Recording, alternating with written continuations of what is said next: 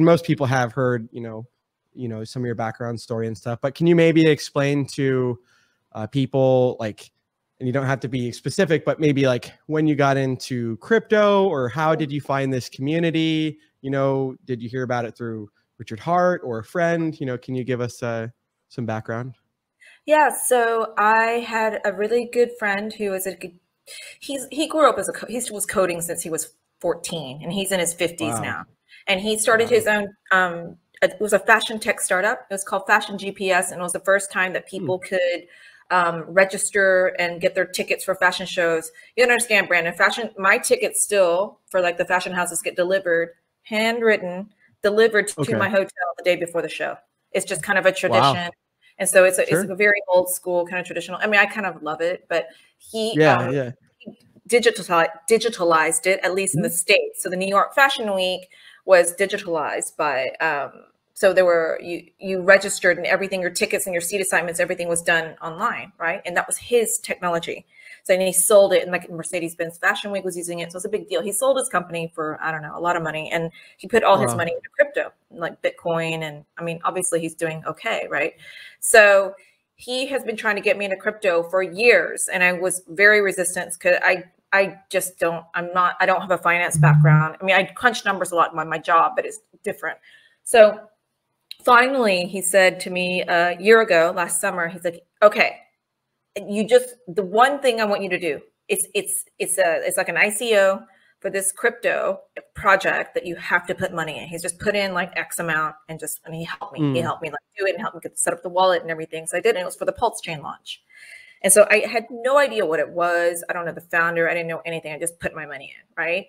And so after I put my money in, I'm like, okay, I might want to research a little bit about what I just spent all this money on, right? So I started to, I couldn't really find that much information. So I started, all the information was on YouTube, as we know, because all the influencers are there, especially even from last summer. There's a lot of new information, a lot more, even influencers out now. But at that point, there weren't that many. So I saw I saw,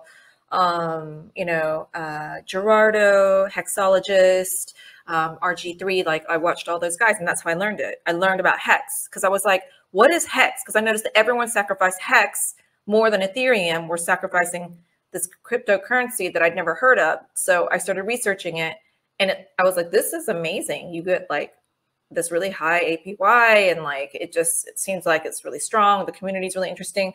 So I decided to invest in it. I contacted Wales only, and then he nicely gave me, we arranged to have a phone call.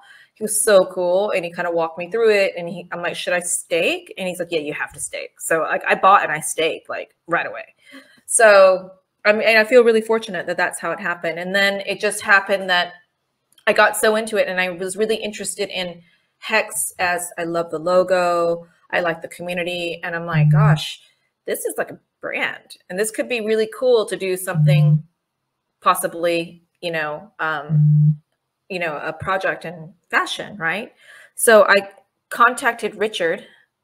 I've never told this story on stream. It's the first time I told this story because I'm friends with him, and we don't really talk about that either. But anyway, Sure. So I wrote him an email because I wanted to seem professional. I didn't want to seem like a stalker or a weirdo. So I wrote an email from my business email, and he never checks his email apparently, but he happened to check his email, and he wrote me back. And so, and then it happened that we were both going to be in Paris the next week for Fashion Week. So we met in person in Paris. So he's the first Hexagon I met. It was Richard. Wow. That's so cool. Yeah, it was cool. And then we just talked about, potential projects, that could be done together. Not in crypto, it's a fashion like collaboration.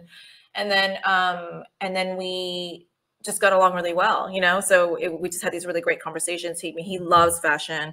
We even went to some shops together so he could show me kind of what he's into and what he likes. And then, and we've stayed friends ever since. So he's the first Hexagon I met. And then it wasn't until December at the meetup, which luckily for me was in London, that I met, that's where I met everybody. That's where I met Funding Gym, RG3, 410Ds, Motley. Like I met a lot. I met a lot of people. So, and then my life changed from there. I feel like so many friends now. It feels like a new family.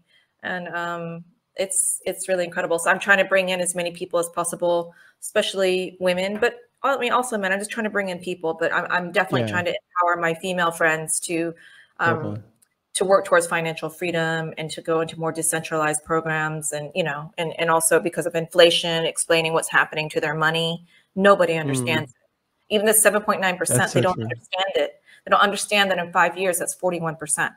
You know what I mean? Like, that's devastating. So yeah, that's incredible. Yeah. So that's my little hex story, how I got into it.